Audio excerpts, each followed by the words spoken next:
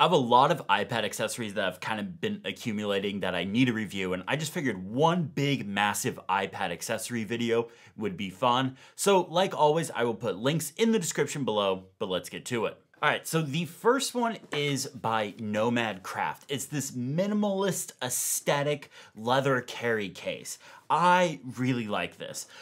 It's really nice, really well made. A lot of times, you know, you get leather goods and they're not made well, but this one is really, really nice. Great solid build quality. It's got this nice brass buckle strap so that you can open up. There's 3 pockets essentially to this. Again, it's really minimalist, so you're not going to be able to carry like everything you need on a business trip or whatever to it. But let's kind of go through the pockets. We'll start with the main one here. So this one's where you'd put your laptop or your iPad. By the way, there's 2 versions of this. There's one specifically for the iPad, and there's one for the MacBook as well. This one can hold a 12.9-inch iPad Pro with the Magic Keyboard and the Apple Pencil, no problem. So that's what kind of I put in this main sleeve.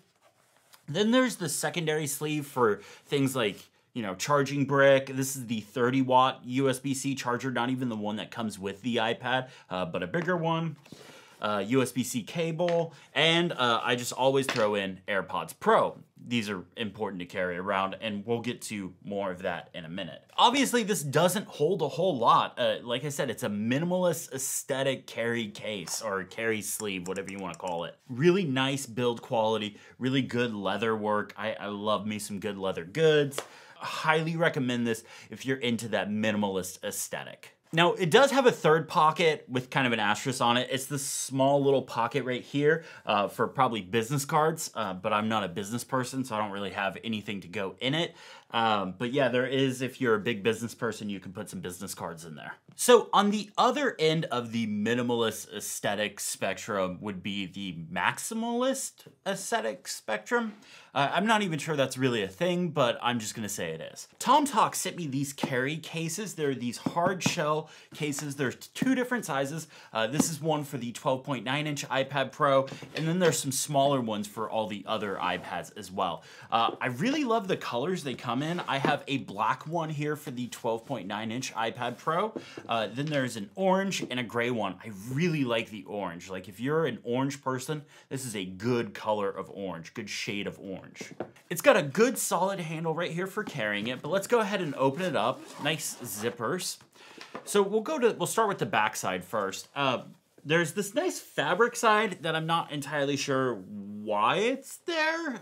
Maybe it's if you were to put an iPad in here without a case or something like that. But I have my iPad Pro 12.9-inch with the Magic Keyboard and the Apple Pencil in there.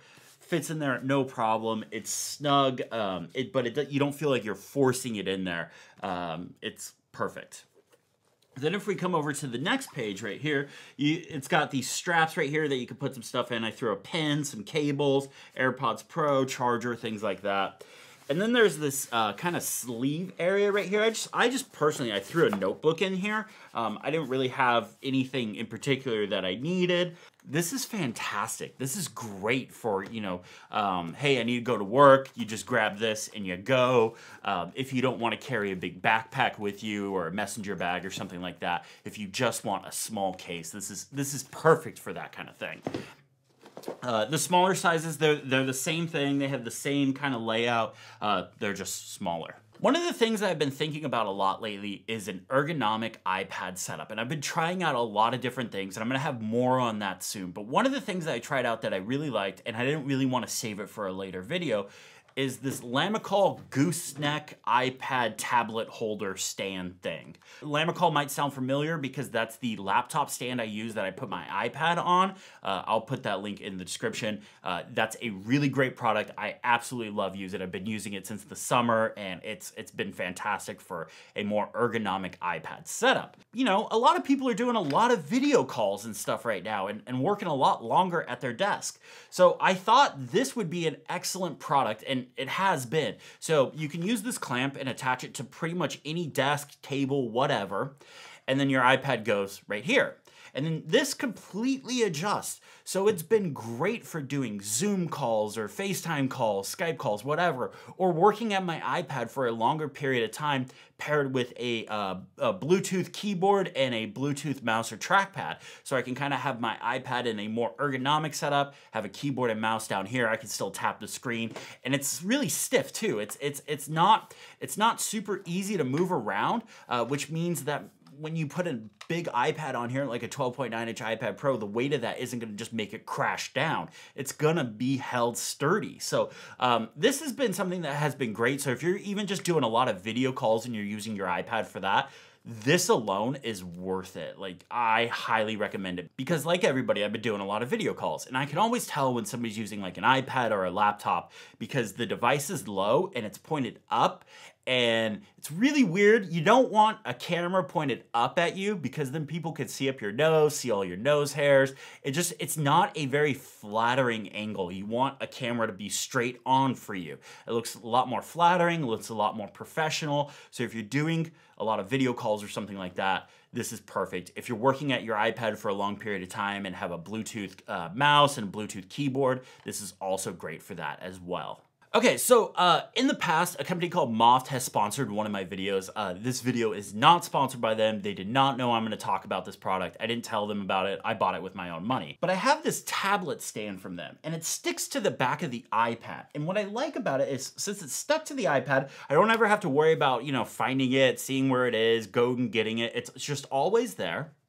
And then when you wanna use it, you just pull it out, push it down, and you have a tablet stand. And then you can also turn it sideways.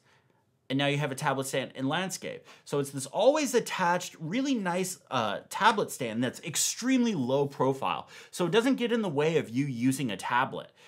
You can, you know, still hold it fine. It feels good in the hand. It doesn't add extra bulk or any extra weight. It's perfect for this.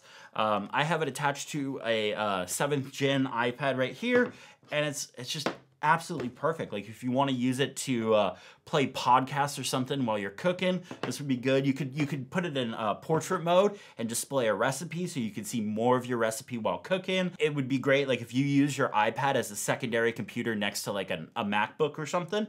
You put it right there. It's a good stand. It's not going to fall over on itself.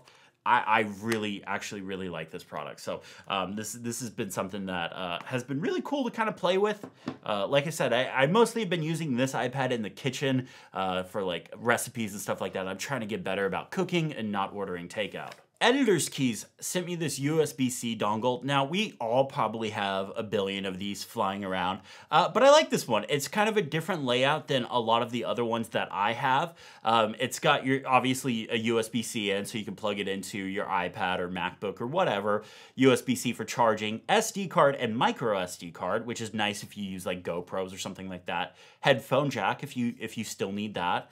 4K HDMI, and then 3 USB-A ports. So this has been really good for using with like audio gear because a lot of audio gear is still shipping, or at least a lot of the audio gear that I have still uses USB-A. I could order USB-C cables for those, but I just haven't gotten around to that. So that's kind of what I've been using this. And one other thing that I really like, it's just kind of a nice little touch. This end right here lights up blue when it's plugged in. Who doesn't like a good blue LED? And if you say you don't, that's not true. I know you like a good blue LED. It's okay. We all like a good blue LED. Speaking of dongles, I also bought this Anker SD and micro SD card. And you're thinking, oh, hey, Chris, you just talked about that other one that has SD and micro SD. Why'd you buy another one? Well, this one is small, so it's great to throw in your bag when you need to take it on like a photography trip or something like that. But because of COVID, I haven't been doing that. What I've actually been doing is, well, we're gonna have to save that for another video. But it's been really helpful, especially when just like transferring video files and stuff off my camera, and I don't need to grab this big USB-C dongle. I just need the small thing, plug it in the side of my iPad, and transfer stuff off. It's really good for that. Plus, I have an upcoming project that you guys will see probably in a few weeks that this is a part of. But if you need a good USB-C to SD card dongle to transfer photos, files, whatever from a camera or whatever, the Anker one is fantastic. Okay, so next up isn't really a specific product, but more of a category. It's just noise canceling headphones. So I've talked about these a lot, so I'm not gonna go into them again, but these are the Sony WH-1000X M3, and these are the AirPods Pro. The Sony ones, there is a new version of these, the M4, which has even better noise canceling apparently, but I bought these like a month before the M4s came out, and I just couldn't justify buying the newer version when these work perfectly. Noise canceling headphones are a must. You know those books, those productivity books people write, and it's like, do this one thing and you'll 10x your productivity. Okay, if I was to ever write one of those books, which I won't ever write one of those books, my one thing that you would need to do is buy noise canceling headphones. Just block out the world around you and you will get so much more done. I can't stress that enough. I'll put links to the new version of these Sony ones and the AirPods Pro in the description if you're interested in those. I like these headphones. The AirPods Pro, I have a problem getting the ear fit test to pass, and so the noise canceling doesn't work as great for me. I just have weird ears. So if I need really good noise canceling, that's where these come in. I mostly use these for when I go on a run or something because I can put them in transparency mode and hear the world around me and like cars coming and stuff like that. But if I'm like in deep work and stuff like that, that's where like these over-ear headphones come in. So that's it for this video. That's all the accessories I have to review right now, but I have a lot more coming up related to the iPad and iOS and iPhone and productivity and all that fun stuff, so be sure to subscribe. I'm curious what your favorite iPad accessory is. If I didn't mention it in this video or whatever, if you could let me know in the comments below, that would be great. That'd be really helpful. I'm always on the lookout for more iPad accessories. So thank you so much for watching. Have a great day.